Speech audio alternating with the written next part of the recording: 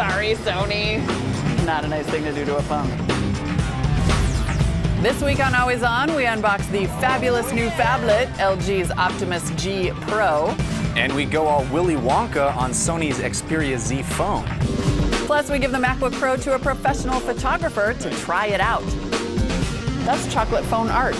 Always On is on. It's very hard. It's actually really hard to get on there.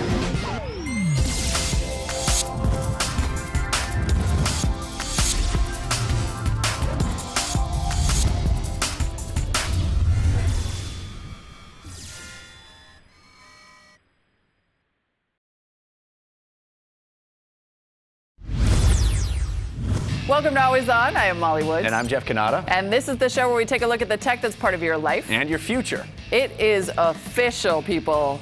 Big phones are the next big thing. That's right. And one of those big phones is LG's Optimus G Pro. That's right. And we have one in the studio to unbox. So let's get right to it.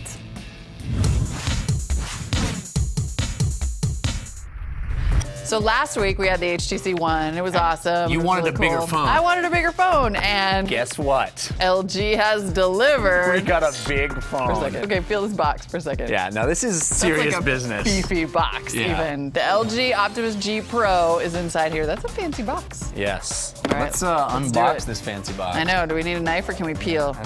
I think so. Did we do it? Yes, we did. It's like a jewelry. Oh, yeah. Now that is a bigger phone. Wow. Awesome. That's enormous. That's pretty big. Look at this guy. That's pretty large. Pretty large phone. Well, clearly the battery isn't in it because it weighs nothing. Oh, wow. The battery is huge, which we'll tell you about in a minute. Huh. Oh, look, we have our cute, It's like a tile backsplash. We have our cute Korean manual. Oh, fun. It has cartoons. You did not. I did. You did. Oh my gosh. Oh my God, that's rad. Yeah. Like, ask and you shall receive. There is, in fact, a little Gangnam Style picture in the Korean language. Do you see the cool, tile backsplash? Ooh. Of backings? It's like the Matrix, but in snowy white. You got 500 points of something. 500 points of something in Korean. Quad beat earphones. Awesome. Because dual beat is just too few. If we weren't doing a show right now, I'd totally high-five you. All right, we got our mini USB cable. Here's the battery. The batteries. Oh, it comes with two. Those batteries. That's a nice touch. That is a nice touch. All right, let's get one of those batteries in here and turn this thing on. Oh, can you charge the battery by itself? Whoa, that used to be like a $50 really accessory for various phones. Huh. Nice. Look at that. Just stick it right in. And you always have a spare ready to go. I love that. Amazing. Let's turn it on. It's ginormous. It's not that big. It is. It's ginormous. It's officially ginormous. It's no big deal. Come on. Oh, there we go. There we go. The bottom button flashes two different colors. Look. Oh. It's flashing. See, like you got the green and the blue and the. I know. Now you know. You ready to go to the rave? SK Telecom full HD technology. Yeah, it's a little raver. This is very Korean phone. Well, yeah. I mean, it's just, it's way funny you should mention. All right, we're going to attempt to go through a Korean language setup, which should be fun for everybody. But you, meanwhile, will get the specs. The LG Optimus G Pro has a 5.5-inch full HD IPS screen. That screen has a 1920 by 1080 pixel resolution at 400 pixels per inch. It is, in sum, a very nice screen. It has a Snapdragon 1.7 gigahertz quad-core processor and runs Android 4.1 Jelly Bean. It's a big phone, 5.87 inches tall and 3 inches wide. It has micro USB, micro SIM, and micro SD card slots, and 2 gigs of RAM to power the processor. The front-facing camera is 2 megapixels, and the rear-facing camera is an impressive 13 megapixels with flash.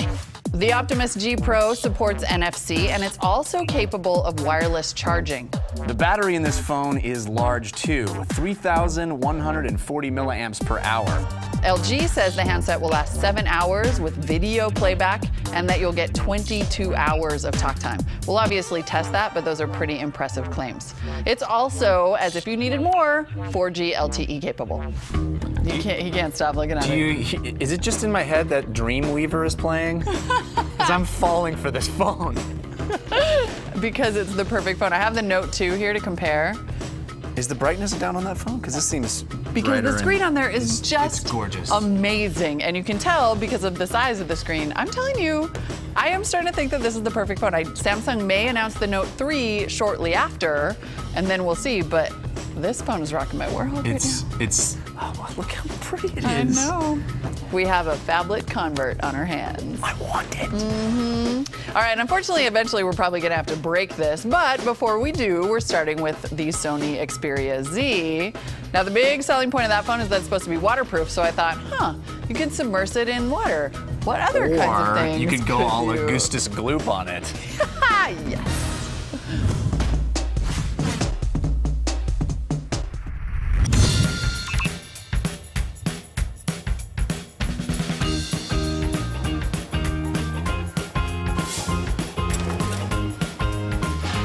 Okay, so we're here at Dandelion Chocolates. You are kind enough, Greg, to let us submerge the Sony Xperia Z, which I have here in my handy dandy apron pocket, in multiple kinds of chocolate.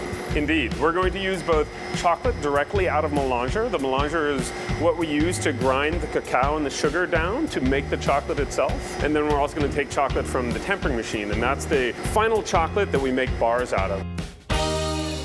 The Sony Xperia Z, as you probably know, the selling point for this phone is that it's supposed to be waterproof. So we obviously thought, well, waterproof must also mean chocolate-proof. How likely do you think it is, working here in this factory every day, that one of these phones could end up in one of those big vats of chocolate? At some point, phones have certainly ended up in vats of chocolate. Not here, but somewhere. You guys are really careful. We're very careful. So we should get right to it. And before we start, I do just want to say that I really like the Sony Xperia Z, and so I hope it's okay. I'm gonna give it like a little mwah, like a blessing. Okay, so first up, we've got our little chocolate container, and we're just gonna pour some chocolate on there. All right. Oh my goodness. Watch your shoes, everybody. Oh my God. Oh, sorry, Sony. Remind me again what temperature this chocolate is at. This is probably right around 125, 130 degrees right now. Okay. Yes, and there's a phone buried somewhere in there. There's a phone in there. Should we get a spoon and get it out? I'm gonna squeegee first. Oh, there it is. Oh my God, this looks so cool with the squeegee. Come on out, Sony. Stuck to the bottom a little bit. The back is totally unchocolated, so that's good. I think squeegeeing this phone is like the funnest thing I've ever done. See, this is where, once again, the awesomeness of the raised power button comes into effect. Let's see if it comes on. Oh, totally. I can scroll through the menus. Doesn't seem particularly worse for wear. Now, this chocolate is so thick that there's really kind of no way for it to get into ports, but certainly the waterproofness should prevent that. I'm gonna try to take a picture. Oh yeah, look. Camera's working fine. Okay, so I think test one, a resounding and delicious success. Pretty much any day in which I get to squeegee a phone is a good day. Chocolate off a phone with a squeegee is even better. It's holding up pretty well. Yeah, I'm surprised. We're gonna take a quick break. When we come back, we hand off the MacBook Pro to a pro photographer for a road test. And it's part 2 of the world's most delicious torture test. This time we go cold chocolate. So cold.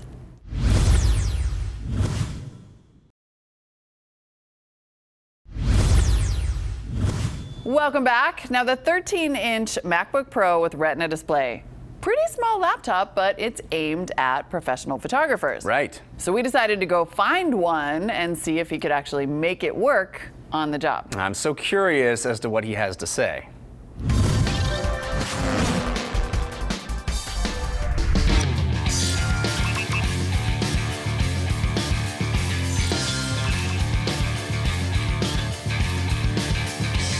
Okay, so Frederick, you're a pro photographer. You are, in theory, the perfect market for the MacBook Pro 13-inch with Retina Display. So what I want you to do is take this and use it as ideally your primary machine for a few weeks. Use this little GoPro right here to record your thoughts. And then we're actually even going to accompany you on a photo shoot Yes. to see what you think. I'm excited. Can I tell you I'm excited about the computer? but I'm really excited about this too. See, now that is a photographer talking. I love it. I'm like, oh, computer, yeah, GoPro. All right, well, good luck with your 2 toys. Thank you. All right, cool. I'm excited to play with this new 13-inch MacBook Pro that I have here. Thank you, CNET. And especially excited to play with it to compare it with my existing or my own computer, which is this 15-inch MacBook Pro. This is the Retina Display model. So the first thing I'm gonna do is I'm gonna take this thing out of the box. Here's the box, brand new box here. And there it is, one hand. Open this one up. So there's a 15-inch and its baby brother, the 13-inch. It just feels so much lighter. I know it's only a couple pounds lighter, but it just feels so much lighter. I don't know, I know it's the same size keyboard, but I even feel like I can type faster on this one. I don't know, there's something about that small screen that just makes it feel like it's a little bit more intimate than the large screen. Like it feels like work versus not so much work. I don't know. My first impressions of it were, first of all, I loved it. It's just light. I love the weight of it. The initial disappointment and surprises, I guess, were that this one had less hard disk space for my apps and media, and then also the RAM. So the RAM on this thing maxes out at 8, where I can go to 16 on the 15. Okay, now I'm going to download Lightroom because that's the software we're going to be using when I photograph the model.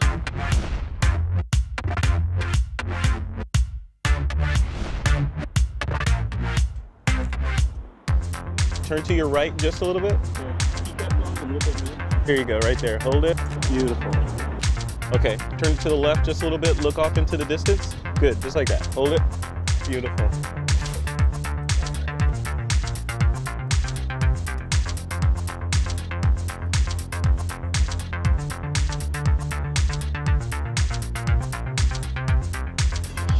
She's very photogenic. The big thing that I loved about the device is, you know, aside from just opening it up in that new toy feel, was just being able to get my work done on it. Being able to use Lightroom in a usable manner with this device and being able to do it anywhere. You know, words can't really describe how cool it is to be able to do your photography work and then pack up your computer and slip it in your camera bag and go. You know, coming from an 11-inch MacBook Air initially and then having a 15-inch, the 13-inch fits right in the middle. It's the Goldilocks computer for photographers, and I say that because it gives you some of the power of the 15-inch and some of the weight savings of the 11-inch. It's right in the middle. It's great. If I was going to make a recommendation to photographers, I'd say get it if you care at all about weight. Now, I did not think that this laptop was going to work out for Frederick or any professional photographer, but he told us afterward that he went and bought his own. Yeah, he liked it enough that he wanted to buy it. Yeah, we actually sold one. Is that the point of the road test, to actually sell products for Apple? We evidently are doing that now. We'll see if we sell products for Sony next, because it's part 2 of our chocolatey torture test. I think we're going to sell chocolate bars. Oh, yeah. Okay, so we have tried our kind of raw, viscous chocolate. Now we're gonna go for tempered chocolate. The temperature's a little cooler, more about like 110 degrees, but it's a lot less viscous. It's meant to be made into a bar. So I think it could be a little slippery, but also get in the cracks a little more. I'm gonna put it in our container here. Then I'm gonna cover it with tempered chocolate, and then it's gonna go into the freezer to set up into a nice, yummy chocolate bar. Here we go. Oh, wow, that's a lot of, oh, geez. Oh, that's so much chocolate. Not a nice thing to do to a phone. All right, come with me over here. I wanna make sure my phone is well and truly coated, and we're gonna make it into a chocolate bar by putting it in the freezer. Oh, beautiful. Here you go. See you in 15 minutes. Let's see if our Xperia Z chocolate bar is nicely set up. Oh yeah, that is looking delicious. It's so helpfully right in the shape of a chocolate bar. Oh yeah, look at that. Nice. That's chocolate phone art, and it looks super tasty.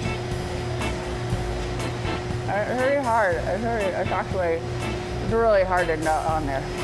It's not actually possible. Okay, I got some. I think there's really only one way to break this chocolate up and get it out of here. It's starting to crack a little, but I'm assuming we're just gonna have to do like a mini drop test. Maybe one more. Okay, 1, 2, 3. It's kind of like ice. If we can give it as many clues to its origins. Okay, really the key is just to uncover our power button, which I think I have done. It's like a little stuck, little frozen slash encrusted. It doesn't really want to push. Oh, I got it. It thawed. How's it doing? Oh, it's okay. It's fine. It's on, that's great. But you know, there's still really a lot of chocolate on here, so I think it's gonna need like a little bit of a bath. Let's go wash it off. It's supposed to be waterproof. This is like the least of the things that could happen to it today. Nice hot water, really peel this chocolate back here. Oh yeah, we're getting some meltage. I see our screen is going a little crazy. Turns out chocolate is messy stuff. As you might imagine, considering it's supposed to be a waterproof phone, it's not having too much trouble with the water here. It's mainly just the chocolate in its joints. Okay, let's see. I gotta say, this is it is pretty remarkable to give a phone like a complete sink bath and have it just not have a problem. It could use some detailing, but all in all, I think our Sony Xperia Z has passed the chocolate test with flying colors.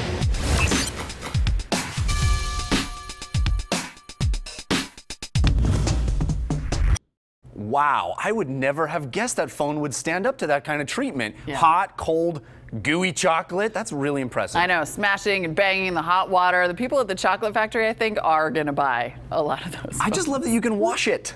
Very cool. All right, people, it's time to read some of your mail. We got a lot of feedback about the Chromebook Pixel, and a surprising number of people don't seem to have a problem with the 32 gigs of storage. I know you all live in the cloud. For example, this email. I heard in episode 30 how you said the Chromebook only has 32 gigabytes of space. While this may be true, Google has a brand and is trying to push Google Drive's 100 gigabytes for $20 a month or a year. I'm not sure which one. Personally, That's a pretty big difference. It's, but okay. You know what? Either way, I'm paying it, he says. No. Personally, I have fallen in love with Google Drive because everything simply happens in the cloud and syncs. This was the reason I went Chromebook. Plus, if you add up the fact that it is less likely to get a virus or crash or get malware, and the fact that you don't have to worry about losing your files, it is well worth it. He means like because you won't get hacked, so you don't have to worry about loosing your files out into the world. Yeah, when you keep get them hacked. tight.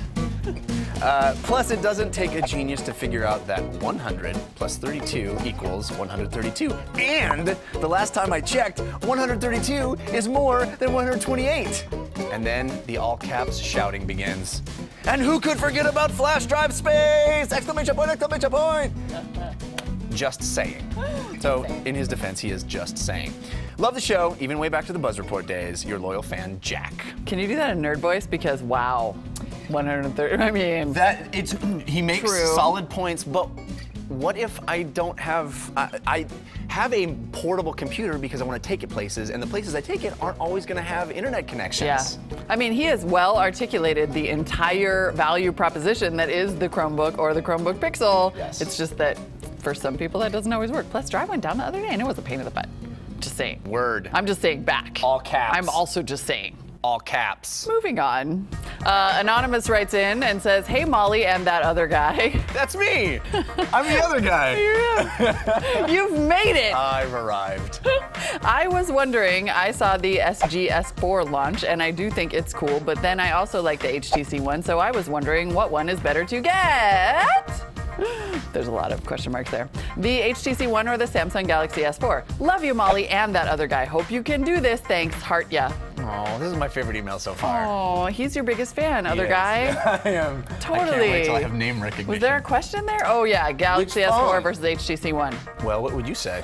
I mean, the HTC One is the only one I've had hands-on up to this point. The S4 I haven't actually seen. Right. So I'm gonna have to say you gotta try them both out because it's sort of a personal preference thing. They're super similar, which is exactly the problem that I think HTC is having, because Samsung has better name recognition. Exactly. I would say HTC is the other guy of phones, and therefore I recommend it. Me too, because we're all about the other guy here. Keep the feedback coming, everyone. His name is Jeff Cannata. Email us, Molly or Jeff. Or both. Or both, at alwayson@cnet.com. You can also find us on Twitter, Facebook, or Google+. That's it for this week. Next week, we take the MacBook Pro out into some pretty rough terrain, and we are not nice to it. Not really. Also, the LG Optimus G Pro gets a road test. All that and more coming up next week. Thanks for watching Always On. See ya. It is official, people. Big phones are the next big thing. That's right, and one of those big phones is LG's Optimus Pro. Damn it. Why? There's so many G's and Pros in there. LGs and Pro Gs. I felt it coming too, the freak out where you're just like, I'm gonna get it right. Optimus G. Optimus G Pro. LG's Optimus G. Okay. Oh, geez. I know. Oh, geez.